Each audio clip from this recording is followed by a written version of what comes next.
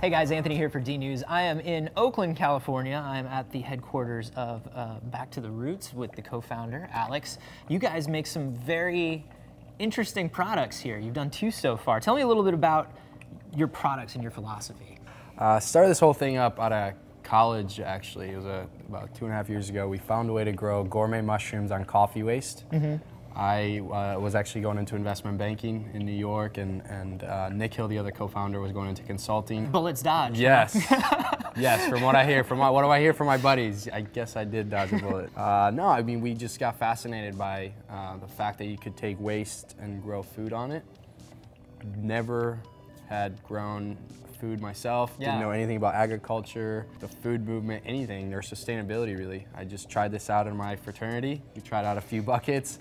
One of the buckets ended up growing, and we took that bucket to the Berkeley Whole Foods store. Took a couple months, but then the buyer, Randy DeCommon, was like, if you guys figure this out, I'm gonna blow you up in my stores. He's like, I love this is the most innovative stuff I've seen in produce. And that's really when we ended up giving up our jobs and ended up creating a mushroom kit, which you see here. You put this in your kitchen, and in 10 days you get to grow a full crop of mushrooms. So this is fascinating to me because I'm the same way. Like, I would never think to grow my own food. What makes it so easy to grow mushrooms in a box instantaneously like this, and why don't we as people know how easy it is to grow our own food? Yeah, I mean, for us, it was that mindset that I think allowed us to look at this in a completely different way. And in this case, when we first started the company, it was looking at mushroom farming from a different light. We knew nothing about mushrooms, knew nothing about agriculture, and realized that if normally mushrooms are grown on cellulose, so cellulose-rich substances like hardwoods and sawdust, oak chip, biologically, coffee waste and coffee grounds can be replaced as that, so it can be used for it. I think coming at it from a different angle, once again, it was able for us to be like, hey, I think if we grew one bucket out of my fraternity, there's ways to replicate this. And this got really successful. You guys are in tons of different stores now. I've seen you in Whole Foods. You guys are in some Home Depots and stuff too. You guys are like in a lot of places. Yeah, I mean, it's been fun to see some of the I think, awareness for the product, and it's such a unique, random product that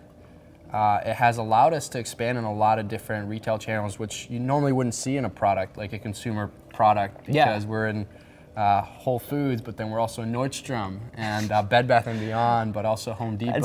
That's so like surreal to me. That's so interesting. So, I mean, I think it goes back to this movement it's just starting out, and I think people want to grow their own food. People are into local food, and they want to know where their food comes from. So what better way than growing it yourself? Yeah, so this became super successful, and then you guys started work on your second product, which you put on Kickstarter, which is this fish tank right here. So it's a fish tank in a garden. Yeah, a self-cleaning fish tank with a growing kit up top. This is like a completely self-contained ecosystem going on right here, huh? Yeah, so for us, this also started, I think as we started learning more and more about the food movement, we started touring different farms that we just became, fascinated with. And it was Aquaponics Farms. And what this is, it's an aquaponics garden. And normally you'll see it in big industrial settings where you have fish at the bottom.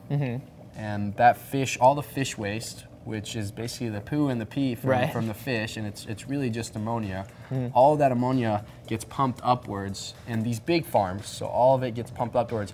And that's the only fertilizer that the plants used for them to grow.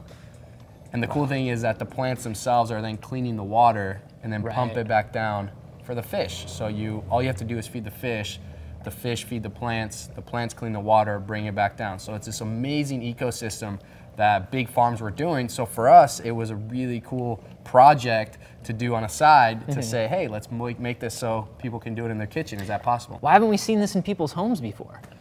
I mean, that's a great question. I mean, I think even for us, when we looked at the the systems at large, we never made the connection immediately.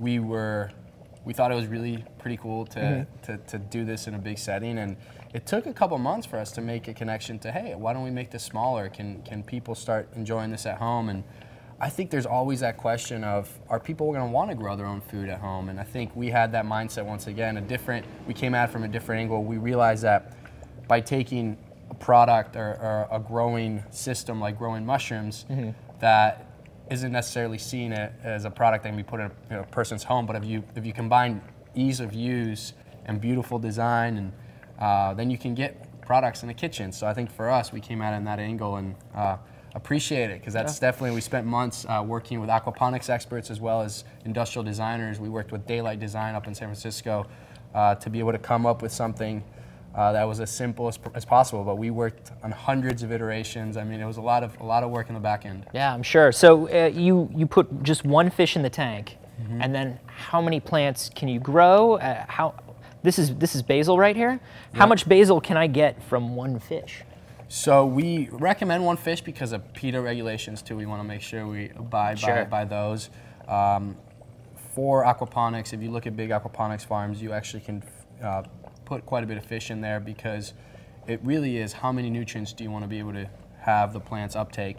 So in our case, we're putting one beta in there, and beta fish don't like to hang out with other fish. So in this case, we only have one. The Kickstarter is over. You guys are funded. This is going into production. If people want to get their hands on one of these or on one of your mushroom kits, where can they do so? The pre-order and the first rollout will be in Nordstrom and Whole Foods. Cool. Followed by Home Depot. Wow. And you can find the mushroom gardens basically anywhere where you shop, which is one of the cool things. Awesome. Alex, thanks so much, man. Yeah, thank you. I appreciate it. Cool. Yeah. So if you guys want more information, we'll definitely put all of those links down below this video, and be sure to subscribe and follow us on Twitter for more DNews updates.